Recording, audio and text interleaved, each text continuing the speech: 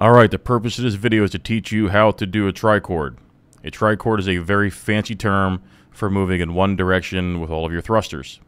The only way to really do this is to have your coupling turned off, your G-safe must be disabled, and your G-safe when boosting must also be disabled.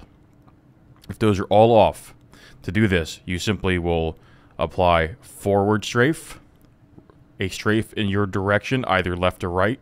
In this case, we're going to go right, up strafe, and boost. Now watch my G's. Congratulations, you just learned how to trichord. The reasons why you would want to do a trichord are to rapidly change your directions, to catch up to an opponent who's running away from you, or to run away yourself. This allows you to reach max speed very quickly.